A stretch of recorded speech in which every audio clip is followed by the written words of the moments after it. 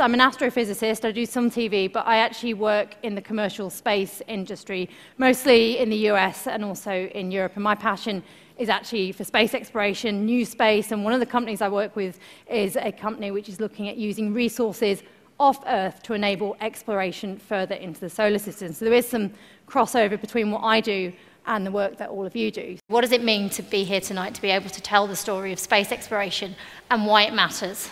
It's very special. I mean, it's wonderful to have the privilege of flying into space, but part of that is to try and share the journey as much as possible. And you mentioned the moon landings and how that inspired you. And I think many people of a generation it did. And I almost think with space exploration we had a bit of a lull after Apollo, but space is really becoming exciting again. I was just wondering what excites you both about what's happening in space at the moment, other than the missions you've been involved in. Ladies and gentlemen, we have not only an American hero here with us this morning, but a global icon who not only took the first steps for human beings on another world, but is now working towards making humanity a multi-planetary species. The exploration of space is the most significant thing we will ever do as a species, and I really want you to give another really loud round of applause this time for Buzz Aldrin. We're going to move on to Apollo 11 now, because of course we're coming up to the 50th anniversary.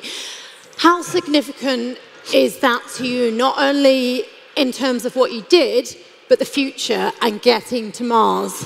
And how, since you began in your position, have you seen things change? I mean, do you believe that the internet, almost as an open source, is allowing a new era of innovation that we perhaps haven't seen before? That, to me, is what's really, really exciting, when you link the digital world with the real world. Is that kind of like an almost more modern version of geocaching, the whole idea of using... It's basically geocaching with stories, but also the idea of bringing people together around a challenge. Actually, this is one, I guess, for you, Renzo and Sajjad. Could we see the car could do everything from monitor the driver's health and really do a wide range of things moving forward? Some of you might be aware of what this picture is. If you're not, that tiny, tiny, tiny blue dot there is us. It's Earth, as taken by the Cassini space mission, which visited the planet Saturn. So those big rings you can see there are Saturn's rings, and that tiny, tiny blue dot is all of us here and everything else on planet Earth. And that is why space is my passion, because it's more than just science, it's more than just exploration. It goes down to fundamentals such as philosophy, why we're here, and why we exist.